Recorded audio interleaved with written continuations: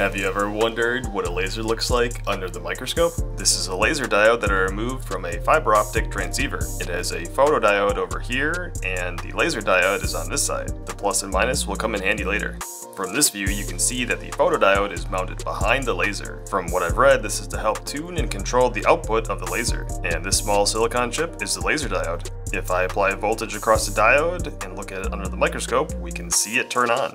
This is probably a good time to point out that you definitely should not try to do this with your own eyes. I never look directly at the laser, I always use the phone's camera as protection. I also wanted to note that while we're seeing light, we might not be seeing the laser's full spectrum. This laser diode should be emitting 1300 nanometer wavelength light, which is part of the intermediate infrared spectrum. What we see here is a representation of what my cell phone's camera can detect. I was actually surprised to see this is where the light came out of, since there doesn't appear to be any visible hole.